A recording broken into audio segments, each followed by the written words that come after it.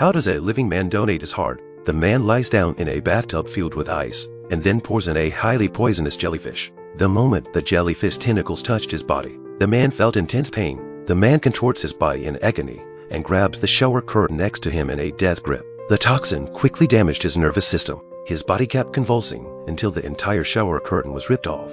The man slowly lost consciousness and stopped struggling. It only took a few short seconds for his heart to stop. By the time the remains arrived at the hospital, his organs were not damaged. The reason the man did this was to donate his heart to someone else, and all he did was to atone for the mistakes he had made. The man's name was Will, and he had been a brilliant engineer. On this day, on his way home with his wife, the car he was driving collided with a van coming from the opposite direction because he was looking down at his cell phone. All 6 passengers in the van were killed, and his wife was also tragically killed. Will, who was the author of the accident, was lucky to survive. Because of his carelessness, 7 people lost their lives.